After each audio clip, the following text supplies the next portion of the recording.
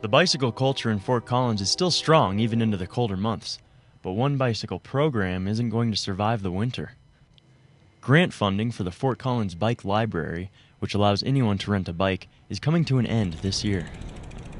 Well, we're looking at what the future of the bike sharing system should be. The Bike Library still has 2 locations in Fort Collins. The main station is here in Old Town Square. The on-campus location is currently closed, so the City of Fort Collins is looking into new ways to bring back a bike sharing program to CSU. One of the options we've looked at is continuing the current bike library or expanding it somehow and maybe augmenting it through the use of an automated system. B-Cycle and Via-Cycle are 2 automated sharing systems that were on display this weekend.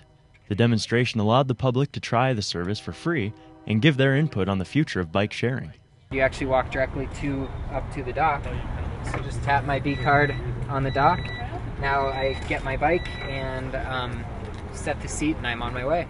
B-Cycle is already in many cities around the country, including Denver and Boulder. With everyone stopping by, there seems to be a lot of support, a lot of excitement, and there's already such a great bicycling culture here.